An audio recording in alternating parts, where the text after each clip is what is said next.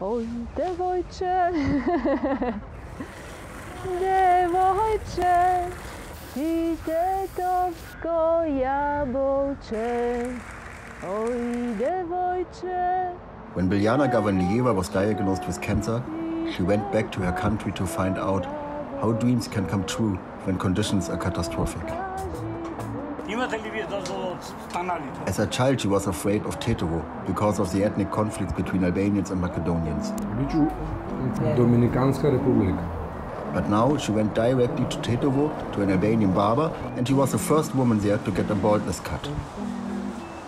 That was the beginning of her research. After the film shoot, Biljana's attention was again drawn to cancer. This is her last unfinished movie.